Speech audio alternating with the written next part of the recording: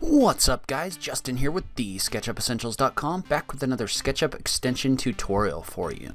So this week we're going to take a look at a plugin that lets you take your model and slice it up into pieces, allowing you to create cool new modeling options, as well as allowing you to export those slices to like a CNC router so you can actually make these models in real life. So let's go ahead and just jump into it. So plugin name, Slicer. Plugin developer, TIG. How much does it cost? It's free. Please remember to donate to your developer. Where do you get it? This extension can be downloaded from the Sketchucation store. I've also linked to it in the notes below. Tool functions. This extension allows you to take any solid object and slice it up into pieces. Please note that this will only work with solid, so if there are any holes in your model, this will not work. The way it works is it takes a group of geometry and allows you to select the axes you'd like to slice it along with the spacing and thickness of your slices.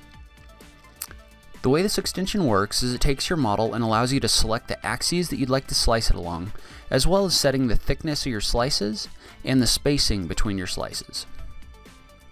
Slicer allows you to slice a model along the X, Y, and Z axes, along with custom axes. It also allows combinations of those options. Not only can you slice your model, but if you select the flatten object option, Slicer will actually lay out all the different pieces it creates as components.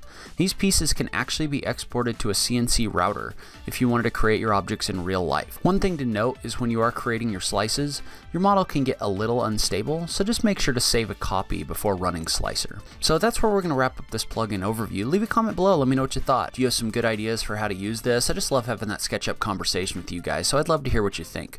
If you like this video, please remember to click that like button down below. If you're new around here, remember to click that subscribe button for new SketchUp content every week. If you like what I'm doing on this channel, please consider supporting me on Patreon. Every little bit helps, even if it's only $1 a month. That just helps me keep bringing you great SketchUp content. But in any case, thank you so much for taking the time to watch this, and I will catch you in the next video. Thanks, guys.